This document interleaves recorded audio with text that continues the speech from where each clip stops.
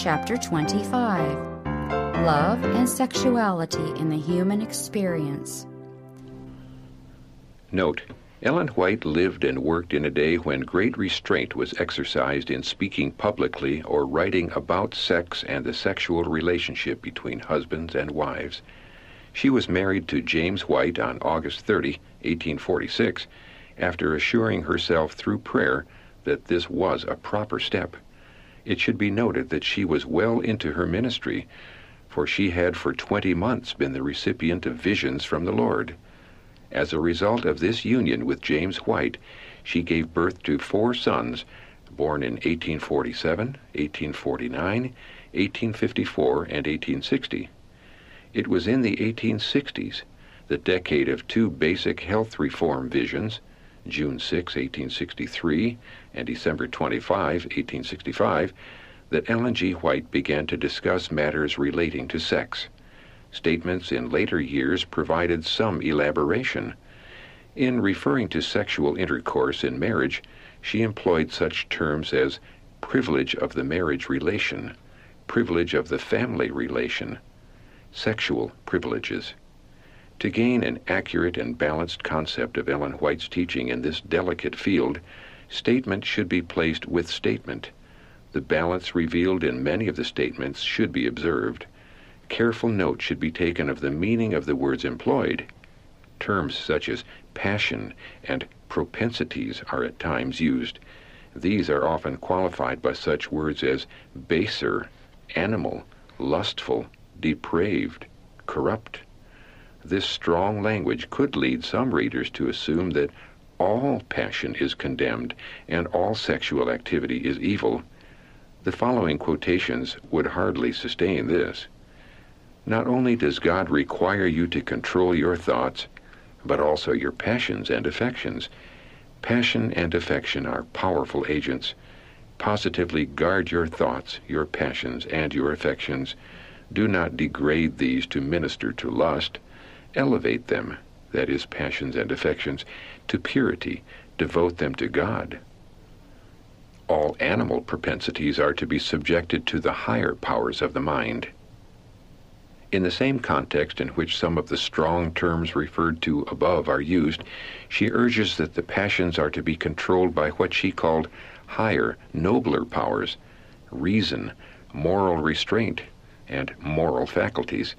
She writes of temperance and moderation and avoiding excess. In marriage, those passions common to all human beings are to be subject to control. They are to be governed. Note again, those who regard the marriage relation as one of God's sacred ordinances, guarded by His holy precept, will be controlled by the dictates of reason. Very few feel it to be a religious duty to govern their passions. The marriage covenant covers sin of the darkest hue. Health and life are sacrificed upon the altar of base passion. The higher, nobler powers are brought into subjection to the animal propensities. Love is a pure and holy principle, but lustful passion will not admit of restraint and will not be dictated to or controlled by reason. She writes of the marriage relation as a sacred institution which may be perverted. She speaks of sexual privileges which are abused. Again, it is not passion that is condemned, but base and lustful passion. And it is worth observing that Ellen White pictures the intimacy of marriage as a privilege. Though she warned against gross sexual behavior in marriage, she wrote of a time when affections held in proper restraint can be unfettered. Another enlightening statement is worthy of close examination. In regard to marriage, I would say, read the Word of God. Even in this time, the last days of this world's history, marriages take place among Seventh-day Adventists. We have, as a people, never forbidden marriage, except in cases where there were obvious reasons that marriage would be misery to both parties, and even then we have only advised and counseled. At one time, when because of the demands of the work in which she and her husband were engaged, half a continent separated them, she confided in a letter to James, "We feel every day a most earnest desire for a more sacred nearness to God. This is my prayer when I lie down, when I awake in the night, and when I arise in the morning. Nearer, my God, to Thee, nearer to Thee. I sleep alone. This seems to be Mary's preference as well as mine. I can have a better opportunity for reflection and prayer. I prize my being all to myself unless graced with Your presence. I want to share my bed only with You. At no time did she participate in or condone teachings which called for a sort of platonic brother and sister relationship in marriage. When dealing with some who pressed teachings of this nature, Ellen White counseled against urging such views. To dwell on them, she wrote, opened the way for Satan to work upon the imagination so that impurity instead of purity would result. For every lawful, God-given privilege, Satan has a counterfeit to suggest, the holy, pure thought he seeks to replace with the impure. For the sanctity of married love, he would substitute permissiveness, unfaithfulness, excess, and perversion, premarital sex, adultery, animalism in and outside of marriage, and homosexuality. All are referred to in this chapter. Compilers. Part A, the positive. Words of privilege and counsel. Jesus and the family relationship. Jesus did not enforce celibacy upon any class of men. He came not to destroy the sacred relationship of marriage, but to exalt it and restore it to its original sanctity. He looks with pleasure upon the family relationship where sacred and unselfish love bears sway. He, that is Christ, ordained that men and women should be united in holy wedlock, to rear families whose members, crowned with honor, should be recognized as members of the family above. God's purpose fulfilled in marriage. All who enter into matrimonial relations with a holy purpose, the husband to obtain the pure affections of a woman's heart, the wife to soften and improve her husband's character and give it completeness, fulfill God's purpose for them. The privilege of the marriage relation. They, that is, Christians who have married, should duly consider the result of every privilege of the marriage relation, and sanctified principle should be the basis of every action. She wrote of the fortifications preserving sacred the privacy and privileges of the family relation. A time when affections may be unfettered. The young affections should be restrained until the period arrives when sufficient age and experience will make it honorable and safe to unfetter them. The danger of carrying the lawful to excess. There is in itself no sin in eating and drinking or in marrying and giving in marriage. It was lawful to marry in the time of Noah, and it is lawful to marry now, if that which is lawful is properly treated and not carried to sinful excess. In Noah's day, it was the inordinate, excessive love of that which in itself was lawful, when properly used, that made marriage sinful before God.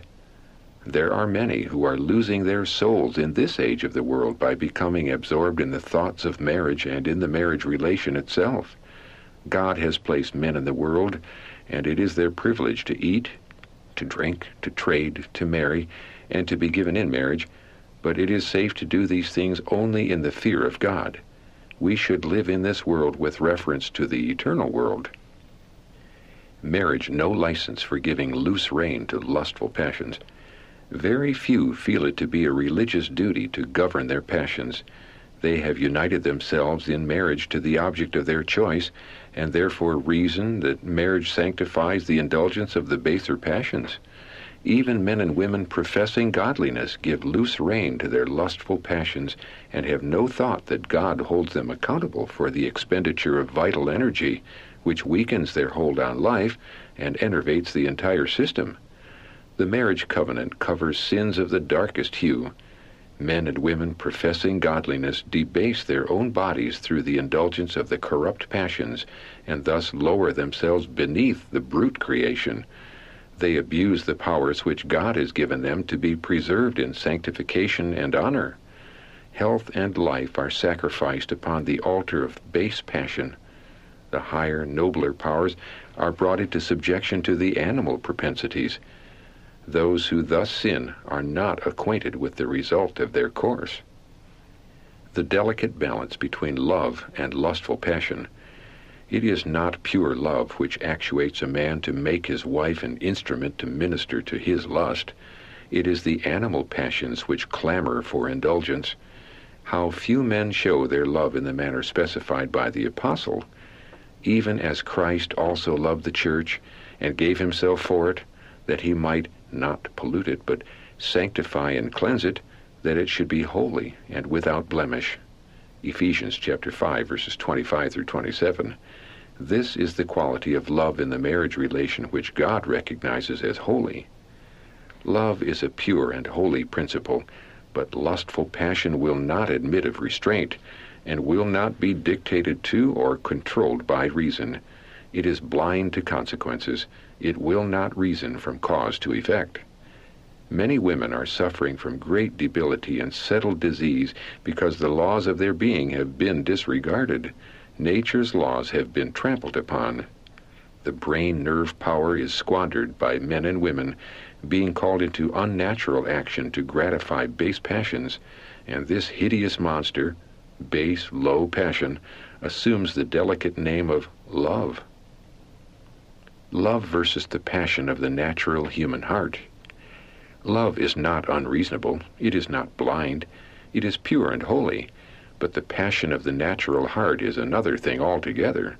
While pure love will take God into all its plans and will be in perfect harmony with the Spirit of God, passion will be headstrong, rash, unreasonable, defiant of all restraint, and will make the object of its choice an idol. In all the deportment of one who possesses true love, the grace of God will be shown. Dictates of reason to control. Those who regard the marriage relation as one of God's sacred ordinances, guarded by His holy precept, will be controlled by the dictates of reason. Keep confidences within the sacred family circle. Around every family there is a sacred circle that should be kept unbroken. Within this circle no other person has a right to come. Let not the husband or the wife permit another to share the confidences that belong solely to themselves. Part B, the negative. Words of restraint and caution. Marriage not designed to cover sensuality and base practices. God never designed that marriage should cover the multitude of sins that are practiced. Sensuality and base practices in a marriage relation are educating the mind and moral taste for demoralizing practices outside the marriage relation. Sexual excesses endangering health and life. It is not pure, holy love which leads the wife to gratify the animal propensities of her husband at the expense of health and life. It may be necessary to humbly and affectionately urge, even at the risk of his displeasure, that she cannot debase her body by yielding to sexual excess. She should, in a tender, kind manner, remind him that God has the first and highest claim upon her entire being, and that she cannot disregard this claim, for she will be held accountable in the great day of God. Sexual excess will effectually destroy a love for devotional exercises, and will take from the brain the substance needed to nourish the system, and will most effectively exhaust the vitality. Perversion of a sacred institution. Because they have entered into the marriage relation, many think that they may permit themselves to be controlled by animal passions. They are led on by Satan, who deceives them and leads them to pervert this sacred institution. He is well pleased with the low level which their minds take, for he has much to gain in this direction. He knows that if he can excite the baser passions and keep them in the ascendancy, he has nothing to be troubled about in their Christian experience, for the moral and intellectual faculties will be subordinate, while the animal propensities will predominate and keep in the ascendancy, and these baser passions will be strengthened by exercise, while the nobler qualities will become weaker and weaker. The abuse in marriage of sexual privileges. The animal passions, cherished and indulged, become very strong in this age, and untold evils in the marriage life are the sure results. In the place of the mind being developed and having the controlling power, the animal propensities rule over the higher and nobler powers until they are brought into subjection to the animal propensities. What is the result? Women's delicate organs are worn out and become diseased. Childbearing is no more safe. Sexual privileges are abused. Men are corrupting their own bodies, and the wife has become a bed servant to their inordinate, base lusts until there is no fear of God before their eyes. To indulge impulse that degrades both body and soul is the order of the marriage life. Prenatal influences. Satan seeks to debase the minds of those who unite in marriage that he may stamp his own hateful image upon their children. He can mold their posterity much more readily than he could the parents, for he can so control the minds of the parents that through them he may give his own stamp of character to their children. Thus many children are born with the animal passions largely in the ascendancy, while the moral faculties are but feebly developed. These children need the most careful culture to bring out, strengthen, and develop the moral and intellectual powers that these may take the lead. The degrading process. The mind of a man or woman does not come down in a moment from purity and holiness to depravity, corruption, and crime. It takes time to transform the human to the divine, or to degrade those formed in the image of God to the brutal or the satanic. By beholding, we become changed. Though formed in the image of his Maker, man can so educate his mind that sin which he once loathed will become pleasant to him. As he ceases to watch and pray, he ceases to guard the citadel, the heart, and engages in sin and crime.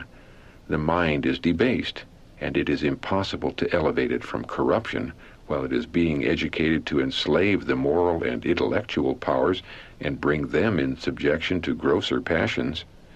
Constant war against the carnal mind must be maintained, and we must be aided by the refining influence of the grace of God, which will attract the mind upward and habituate it to meditate upon pure and holy things.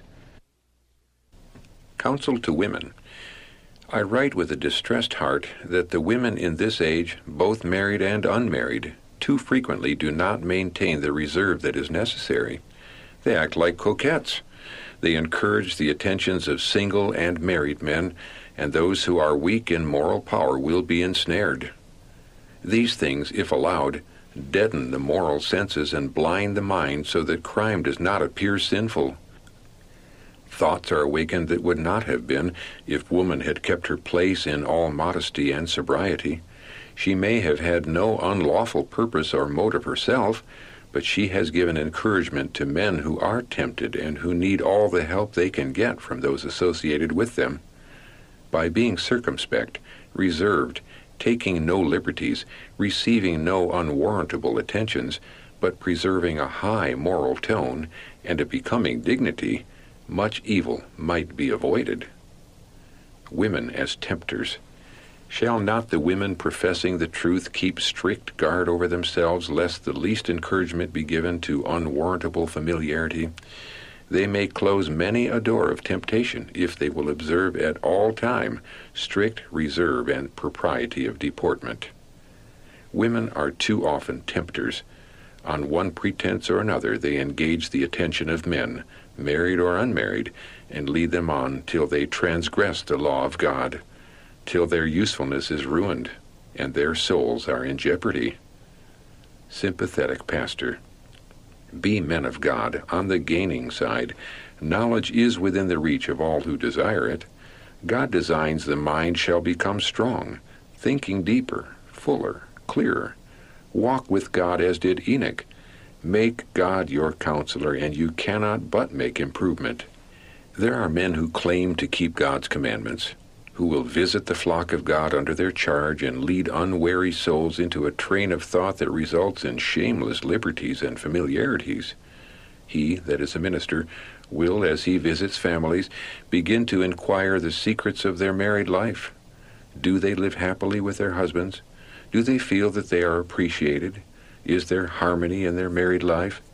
And thus the unsuspecting woman is led on by these ensnaring questions to open her secret life, her disappointments, her little trials and grievances, to a stranger as the Catholics do to their priests.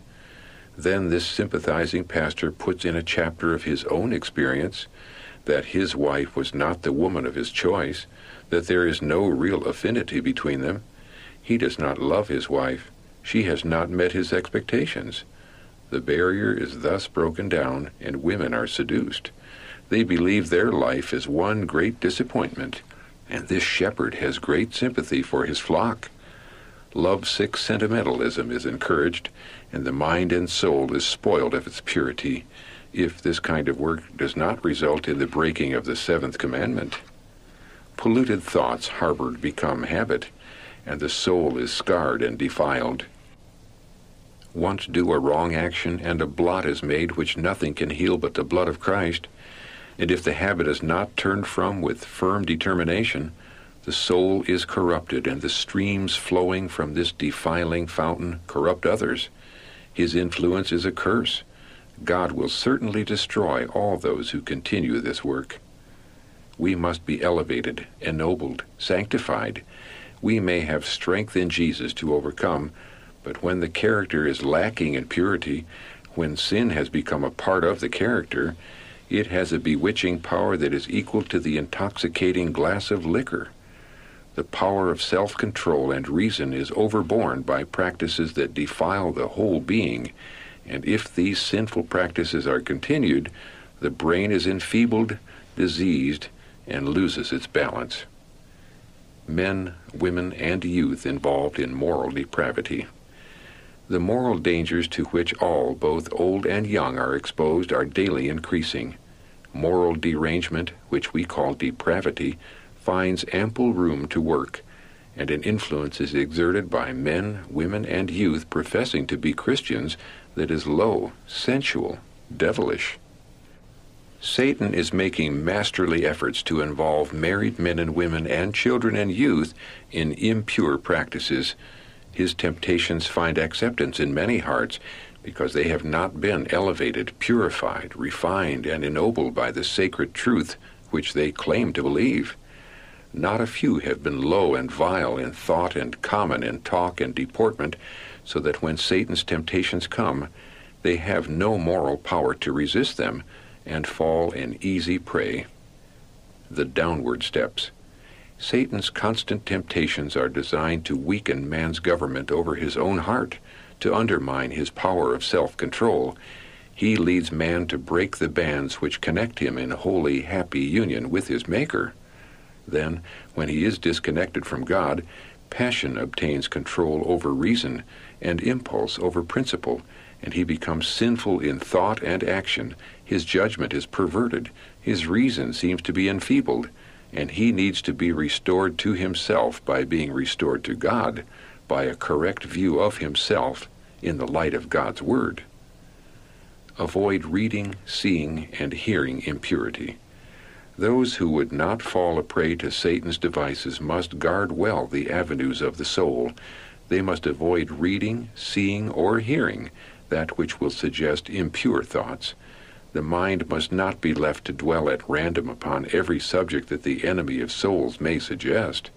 The heart must be faithfully sentineled, or evils without will awaken evils within, and the soul will wander in darkness. You will have to become a faithful sentinel over your eyes, ears, and all your senses if you would control your mind and prevent vain and corrupt thoughts from staining your soul. The power of grace alone can accomplish this most desirable work. Salacious novels and pornography. Impure pictures have a corrupting influence. Novels are eagerly perused by many, and as the result, their imagination becomes defiled. In the cars, photographs of females in a state of nudity are frequently circulated for sale. These disgusting pictures are also found in daguerrean saloons, that is, photographic studios, and are hung upon the walls of those who deal in engravings. This is an age when corruption is teeming everywhere. The lust of the eye and corrupt passions are aroused by beholding and by reading. The mind takes pleasure in contemplating scenes which awaken the lower and baser passions. These vile images, seen through defiled imagination, corrupt the morals and prepare the deluded, infatuated beings to give loose rein to lustful passions. Then follow sins and crimes which drag beings formed in the image of God down to a level with the beasts, sinking them at last in perdition. Avoid reading and seeing things which will suggest impure thoughts. Cultivate the moral and intellectual powers. The mind, the determining factor. Said Paul, "With my mind serve I the law of God." Becloud this mind through indulgence of animal appetite and passions, and the moral powers are weakened so that the sacred and common are placed upon a level. Masturbation. Note: the author treats this subject at length in Testimonies, Volume 2, pages 346 to 353 and 480 to 482, and the out-of-print pamphlet An Appeal to Mothers, 1864. See Child Guidance, Section 17, Preserving Moral Integrity, pages 439 to 468, for a comprehensive coverage of the subject drawn from all published and unpublished sources. Compilers. Youth and children of both sexes engage in moral pollution, that is, masturbation, and practice this disgusting, soul and body destroying vice. Many professed Christians are so benumbed by the same practice that their moral sensibilities cannot be aroused to understand that it is sin, and that if continued, its sure results will be utter shipwreck of body and mind. Man, the noblest being upon the earth, formed in the image of God, transforms himself into a beast. He makes himself gross and corrupt. Every Christian will have to learn to restrain his passions and be controlled by principle. Unless he does this, he is unworthy of the Christian name. Some who make high profession do not understand the sin of self-abuse and its sure results. Long-established habit has blinded their understanding. They do not realize the exceeding sinfulness of this degrading sin, which is enervating the system and destroying their brain nerve power. Moral principle is exceedingly weak when it conflicts with established habit. Solemn messages from heaven cannot forcibly impress the heart that is not fortified against the indulgence of this degrading vice.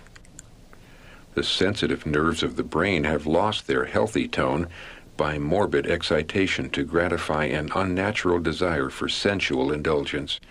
The brain nerves which communicate with the entire system are the only medium through which heaven can communicate to man and affect his inmost life. Whatever disturbs the circulation of the electric currents in the nervous system lessens the strength of the vital powers, and the result is a deadening of the sensibilities of the mind.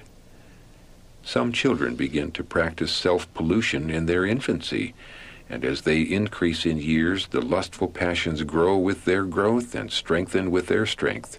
Their minds are not at rest. Girls desire the society of boys, and boys that of the girls. Their deportment is not reserved and modest. They are bold and forward and take indecent liberties. The habit of self-abuse has debased their minds and tainted their souls.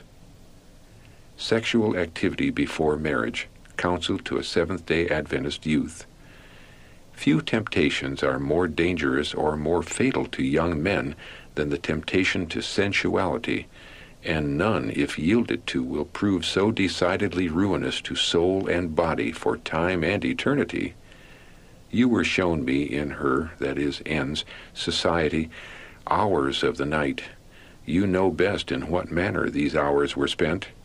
You called on me to speak whether you had broken God's commandments. I ask you, have you not broken them?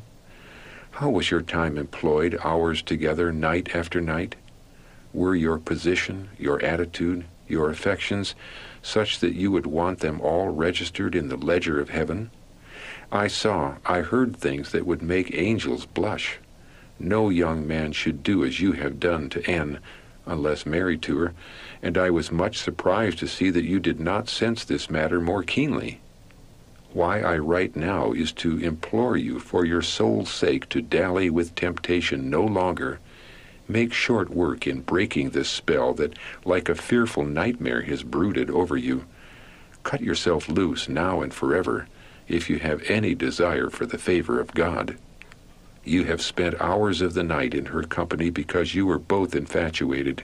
In the name of the Lord, cease your attention to N or marry her. You might as well marry her as to be in her society and conduct yourselves as only man and wife should conduct themselves toward each other.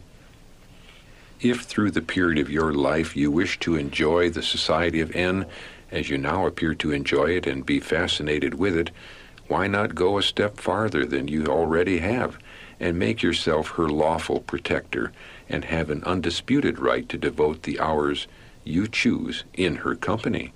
Your acts and conversation are offensive to God. Homosexuality, Sodom's particular sin. We are not ignorant of the fall of Sodom because of the corruption of its inhabitants. The prophet has here, that is Ezekiel chapter 16, verse 49, specified the particular evils which led to dissolute morals. We see the very sins now existing in the world which were in Sodom, and which brought upon her the wrath of God, even to her utter destruction. Sins of the antediluvians and of Sodom on the increase. Everywhere are seen wrecks of humanity, neglected family altars, broken up families. There is a strange abandonment of principle, a lowering of the standard of morality. The sins are fast increasing, which cause the judgments of God to be poured upon the earth in the flood and in the destruction of Sodom by fire. Invading the church today. Impurity is today widespread, even among the professed followers of Christ. Passion is unrestrained. The animal propensities are gaining strength by indulgence, while the moral powers are constantly becoming weaker. The sins that destroyed the antediluvians and the cities of the plain exist today, not merely in heathen lands, not only among popular professors of Christianity, but with some who profess to be looking for the coming of the Son of Man. If God should present these sins before you as they appear in His sight, you would be filled with shame and terror. Shutting the eyes to light. Indulgence of the baser passions will lead very many to shut their eyes to the light, for they fear that they will see sins which they are unwilling to forsake. All may see if they will. If they choose darkness rather than light, their criminality will be none the less. Why do not men and women read and become intelligent upon these things which so decidedly affect their physical, intellectual, and moral strength? God has given you a habitation to care for and preserve in the best condition for His service and glory. Your bodies are not your own. Part C, Balance and Victory. Words of promise and hope. Sincere repentance and determined effort necessary. Those who corrupt their own bodies cannot enjoy the favor of God until they sincerely repent, make an entire reform, and perfect holiness in the fear of the Lord. The only hope for those who practice vile habits is to forever leave them if they place any value upon health here and salvation hereafter.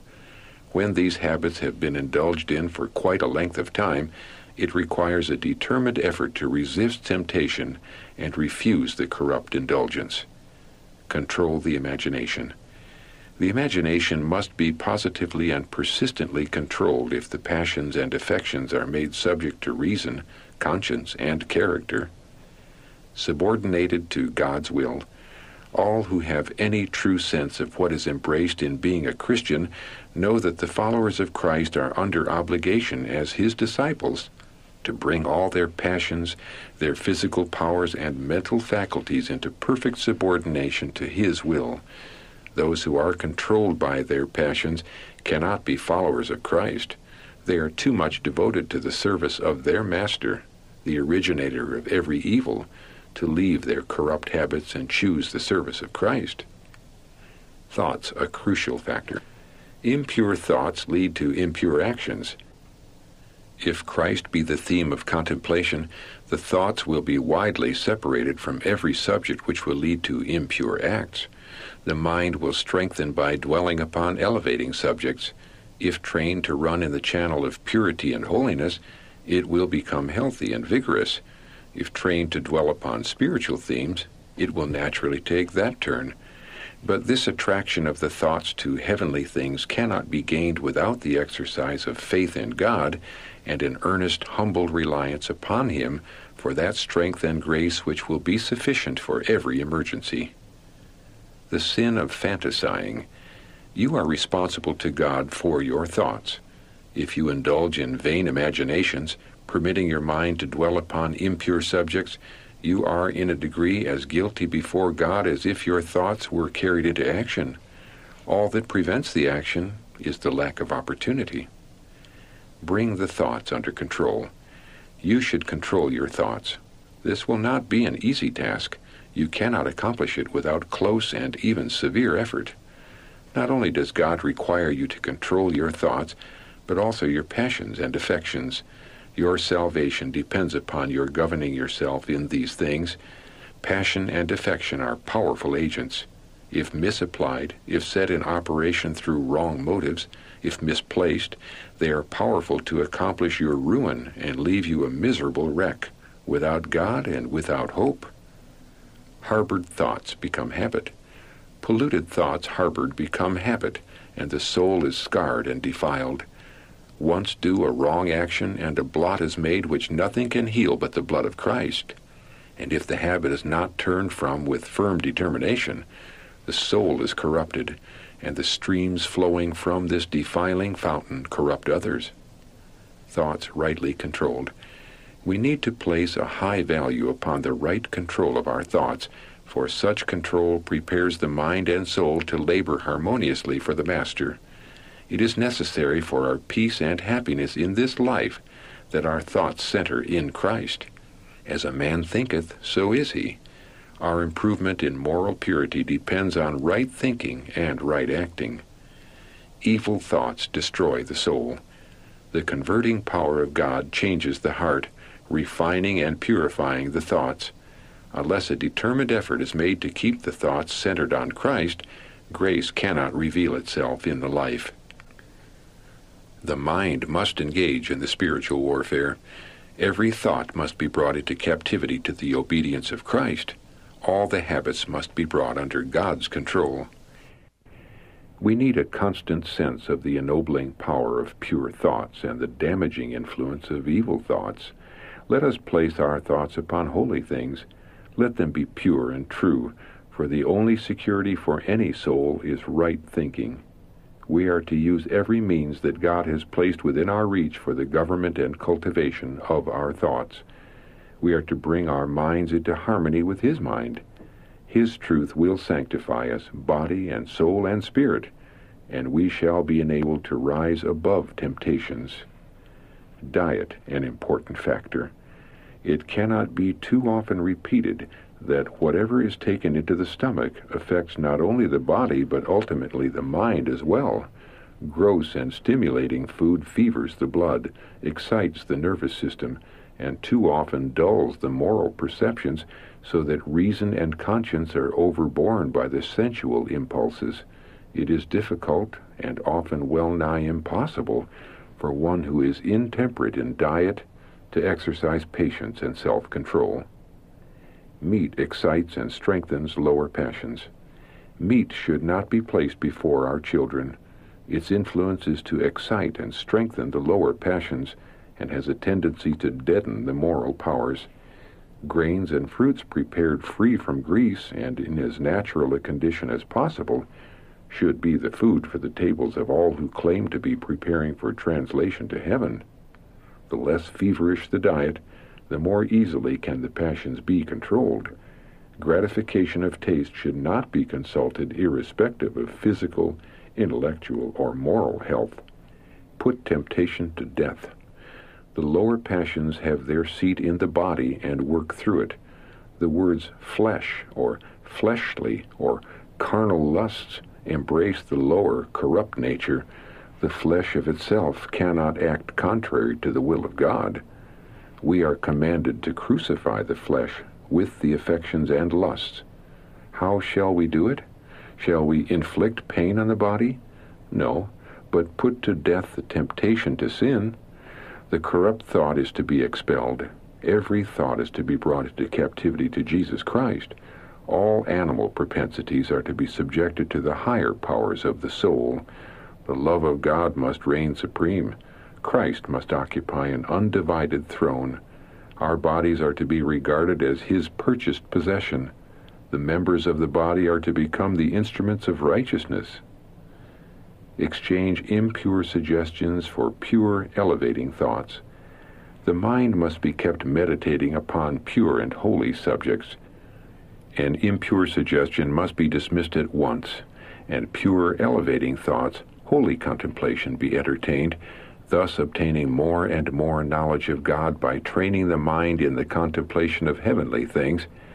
God has simple means open to every individual case, sufficient to secure the great end, the salvation of the soul.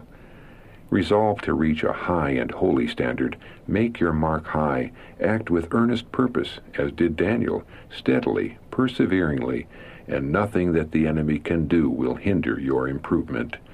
Notwithstanding inconveniences, changes, perplexities, you may constantly advance in mental vigor and moral power. Don't create an emergency. Every unholy passion must be kept under the control of sanctified reason through the grace abundantly bestowed of God in every emergency. But let no arrangement be made to create an emergency.